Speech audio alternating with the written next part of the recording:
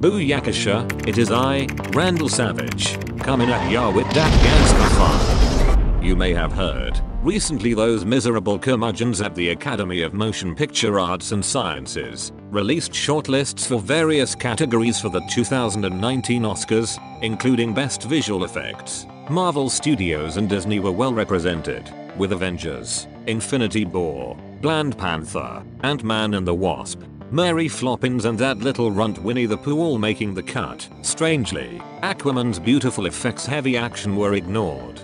This bizarre announcement came just days before Aquaman's release, which one commemorated with a Facebook post. Aquaman's visual effects supervisor Kelvin congratulated one on the film, with a comment on that very post.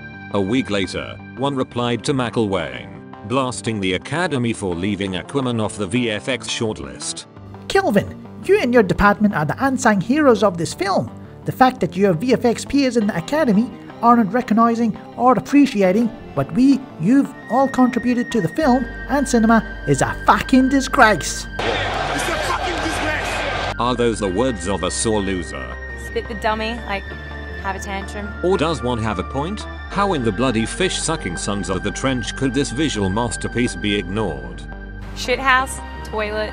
But wait, Kelvin had more to say. I'm with you, James. It was a complete shock to everyone that we are not in the final 10 films that will be presenting at the Academy VFX Bake Off. It's a fucking disgrace! The selection process is very flawed, in my opinion, and too open to influence.